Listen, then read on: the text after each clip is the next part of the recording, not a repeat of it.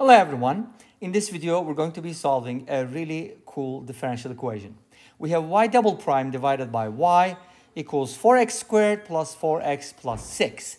Now, why do I call this differential equation very cool? There's a good reason behind it, because notice that it's not y prime divided by y, it is the second derivative divided by y. So these equations are very special, and I'll be talking about 4 different methods, and there's actually a suggestion thanks to one of my viewers which I will present, and that's the 4th method. So I'll be presenting 4 methods, even though they're not all going to be complete, but at least I'll talk about the methods. Okay, so let's go ahead and take a look at this equation from different perspectives. If you're ready, we can go ahead and get started. So first method. Now, when you have an equation like this, I'm dividing the second derivative by the original function. I'm thinking something like this. Maybe y is a polynomial. But what kind of polynomial can it be? Well, because the second derivative is going to reduce the degree by 2, maybe it is a quartic polynomial.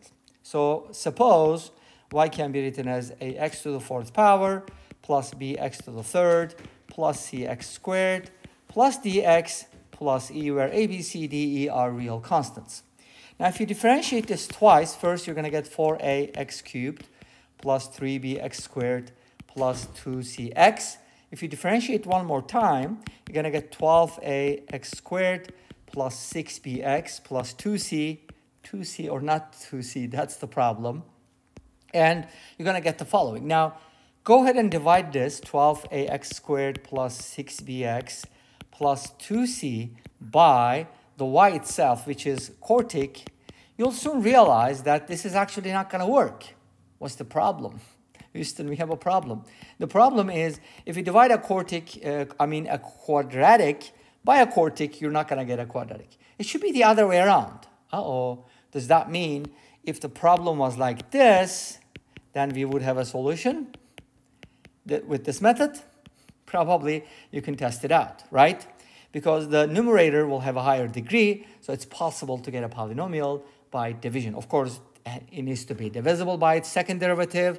There are some requirements, so on and so forth. But with lots of coefficients, I think that can be achieved, right? Hopefully, I don't know. So this means y cannot be a polynomial. Well, that's what it means, right? Okay, can it be logarithmic? I don't think so. Can it be trigonometric? I don't think so. Can it be exponential? Probably not, but I haven't tested it. But with the second method, we're going to talk about something else.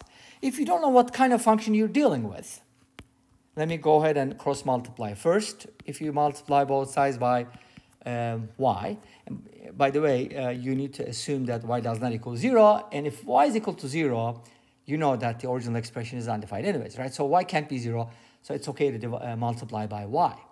So that's what I did. And now I'm thinking, if you don't know what type of function you're dealing with, how about this? A more general approach, use an infinite series, because an infinite polynomial can represent pretty much any function, right? Even arctangent x, which is not very nice, by the way, but it can be done thanks to Taylor and what's the other guy's name? McLaurin, right? I think something like that. Anyways, that can be done. So here's what we're going to do. We're going to write the y as an infinite polynomial, but this is different from a polynomial where you set the degree. Okay, remember the first method I said, okay, suppose it's a quartic polynomial. In this case, I say, what if this is an infinite polynomial, right? Something like this. And of course, at the end, oops, and I don't want to use a b here. I actually wanted to use an x to the n, an minus 1 x to the power n minus 1, plus a 1x, plus a sub 0. So I use the subscript, like powers, okay? And from here, we can basically try to do the following. Differentiate both sides. That's going to give you n, a sub n, x to the power n minus 1, plus a n minus 1 times n minus 1, times x to the power n minus 2, dot, dot, dot. With the first derivative, a0 is a constant, so it's going to disappear, and we're going to end up with a sub 1. And then when you differentiate this one more time, you're going to get something like n times n minus 1, a sub n, x to the power n minus 2, plus n minus 1 times n minus 2 times a sub n minus 1 x to the power n minus 3, and then dot, dot, dot. At the end, you're going to get, remember, before a sub 1, we had a sub 2x squared, right? Here we had this term. When you differentiate it, that becomes 2a2x, and now it's going to be 2a2. That's going to be our constant at the end. So it's important to figure out what the constant is going to look like from the first term to the last term so that you can kind of add them in a meaningful way, right? So the next thing we're going to do is we're actually going to go ahead and plug this in to our expression. So we're going to set it equal to y, which is a sub n x to the n plus a sub n minus 1 x to the n minus 1, dot, dot, dot. Multiply these together, and you're going to end up with something pretty interesting. You know what's going to happen? You're going to have something of degree n plus 2, which does not exist here. If these are both infinite polynomials, there's probably a way that they can be equal, but some of the terms will have a 0 coefficient. Make sense? But the rest is kind of messy, and I'm not in the mood to do it. I'm going to leave it to you guys. Well, is there an infinite polynomial solution to this? That's for you to find out. Because I'm about to go to the third method and then talk about the fourth one. Also share with you who shared this with me. Okay? All right, great. So the third method is actually really cool. You know why? Because we need to find something that'll give us a polynomial, but the numerator is supposed to be of lower degree. And that can happen with something like this. Maybe a polynomial is not going to work, but e to the power f of x, some type of function. You know why? Let me tell you. When you differentiate this, you're going to get f prime times e to the power f from chain rule. And if you differentiate this one more time, let me just give it to you. Can I just say it? You're going to get e to the power f of x multiplied by f double prime of x plus f prime of x squared, because, again, we use the product rule, the chain rule, and all the rules that apply. Okay, now here's what we're going to do. We're going to go ahead and divide y double prime by y. That's going to cancel out some of the terms, leaving us with an easier differential equation. Well, hopefully, right? That's wishful thinking. Now we're going to go ahead and divide this by y, which is e to the power f of x. And as you can see here, e to the power f of x cancels out. Super duper nice, right? Yay. Now, we ended up with something like this, but wait a minute. How are we going to solve it, right? Well, at least we know that this is equal to something, right? So here's what we have. F double prime of x plus f prime of x squared is equal to y double prime over y, which is 4x squared plus 4x plus 6. Awesome. Now, our goal is going to be to solve for f, obviously. But this is a nonlinear differential equation, a hard type, right? Don't worry. We're going to make some assumptions. Sorry. To simplify things a little bit here, we're going to say, can f be a polynomial? And the answer is yes, absolutely. Why not? Okay. So what kind of polynomial should we consider? Well, given the fact that we have to differentiate f once and square and then differentiate twice. Differentiating twice is going to lower the degree, so we don't really care. But we kind of need to focus on the degree of this f prime squared, and which needs to match up with a quadratic. So f prime needs to be linear, which means f needs to be quadratic. Does that make sense? If f is quadratic, its first derivative is going to be linear, and when you square it, it's going to be quadratic again. Yay. So f of x, I'm going to assume it can be written as ax squared plus bx plus c. Again, a, b, c are real numbers. They don't have to be the same numbers that we used before. That's perfectly fine. But let's go ahead and differentiate this once and twice. Once, we'll get 2ax plus b. We have to do both because we need both. And now this is going to be just 2a. Let's go ahead and plug in everything into this equation. We don't need f. We only need f prime and f double prime. F double prime is 2a. F prime is 2ax plus b. We're supposed to square that because here we have f prime squared. And that is equal to 4x squared plus 4x plus 6. Now, is this going to give us a solution? Let's find out. First of all, I'm going to go ahead and expand this. This will become 4ax squared plus 4abx plus b squared. And then I'll have the plus 2a at the end as a constant.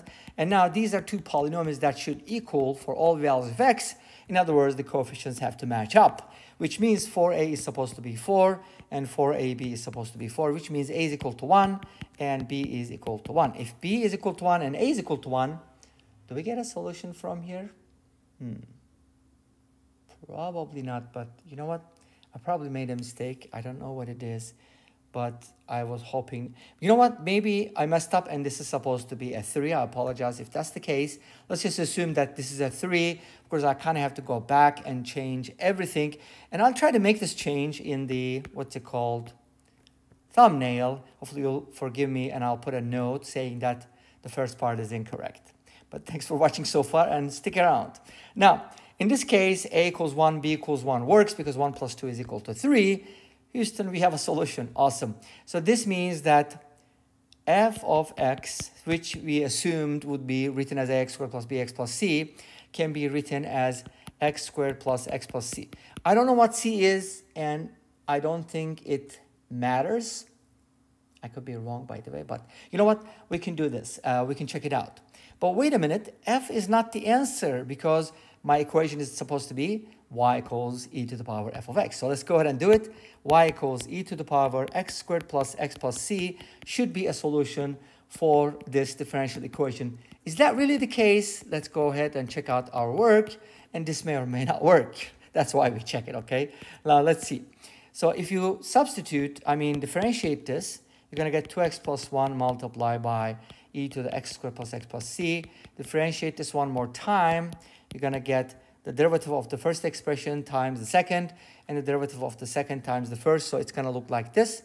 2 times e to the power x squared plus x plus 3 plus derivative of that one, okay? And this is going to be, the derivative of this is going to be 2x plus 1 multiplied by e to the power x squared plus x plus 3 multiplied by 2x plus 1. So it's going to be 2x plus 1 squared. Get the idea? So basically, I'll be adding this 4x squared plus 4x plus 1 plus 2, which is 3, multiplied by e to the power x squared plus x plus, how did I change that c to a 3? I don't know. It's supposed to be a c, by the way. This is a c, not a 3. It doesn't matter, though. And now we're going to get this expression. By the way, this is f of x. So yes, or I'm sorry, this is y, and it works. So this solution seems to work, looks like it. And let's talk about the fourth one, okay? The fourth method, by the way, was suggested by one of my viewers. Thank you, V1Tal1T1. It was a year ago because I made another problem like this one, and I'll try to link it down below so you can watch that video too. And this brings us to the fourth method, which was suggested by that user, and that is assuming that y is in the following form to find all solutions. Instead of assuming that it's going to be like e to the power some function, how about a function times e to the power another function? To find all the solutions, I'd like you to give it a try and let me know how that goes, because your solution is not going to be expressed as explicit as we want it to be, but I want you to try it because there's a surprise in it. But if you really want to know what that looks like, go ahead and go back in time, find that video, and, see for yourself. And this brings us to the end of this video. Thank you for watching. I hope you enjoyed it. Please let me know. Don't forget to comment, like, and subscribe. I'll see you next time with another video. Until then, be safe. Take care. Don't forget to check out the aplusbi, SyberMath. By the way, this happens to be a long video, but I don't really care because I don't think my viewers care. As long as we cover everything, there's no rush, right? Anyways, take care and bye-bye.